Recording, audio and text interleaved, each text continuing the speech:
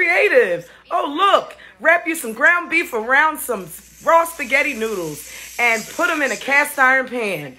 Look at there. I wasn't taught this. I can't wait to take this to the next family reunion. I'm going to show off with this one. Now, put it in there in the pan. Put them all snuggy snug and let it cook down. You want to brown all that ground beef. See how the noodles are raw? That's on purpose. Write all this down. You don't have to pre-boil your noodles anymore. See how octopus-ish that looks? That's how you want it to look. Spin it round till it's dark and brown. Don't worry about it falling apart.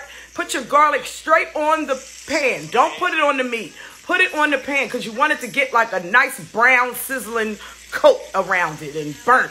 There you go. Put your peppers in the pan. Now we're cooking. This is going to be the best dish you've ever taken to the family reunion.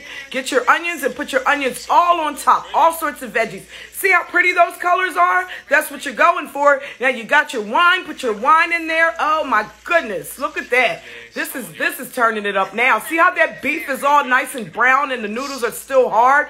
That's exactly what it's supposed to look like.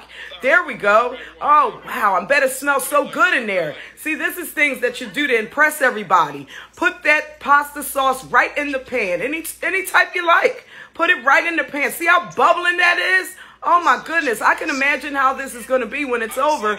I really can. Oh, wow. We're getting all of this right here, guys. Take this down. Oh, my goodness. More and more sauce and add a little water underneath there. But we're about to see because we're so lucky. I can't wait to see this. I wish I was there to try it with her. Are you going to try this? Oh, my goodness. Look at the cheese pull. Oh, see how the noodles look all hard and undone? And that's how it's supposed to look. See how it look kind of like broom bristles? That's what you going for. See that big clump?